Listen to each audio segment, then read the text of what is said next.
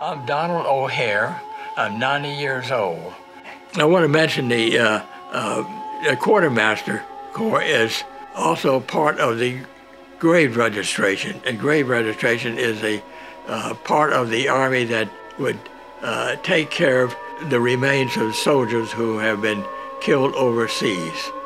Their job was to identify them and make sure that they're placed in the right area, in the right grave, making sure they were the correct names. Since we had two dog tags, most of them we would have, about 99% of it, they would be with the remains.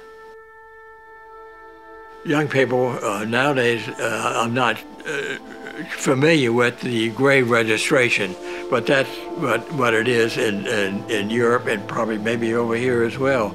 They take care of the military graves. We didn't have too many visitors there because the area was difficult to stay and travel. We did have Mrs. Teddy Roosevelt, the wife of Teddy Roosevelt Jr. He died soon after the invasion of France. About 3 days he came in and he died of a heart attack. We had him at our cemetery.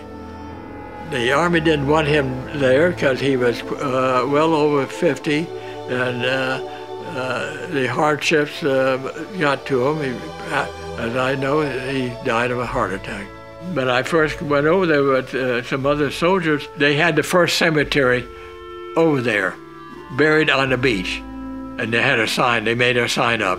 This is the first cemetery. But that was probably not many people knew that, but they did bury him on the beach.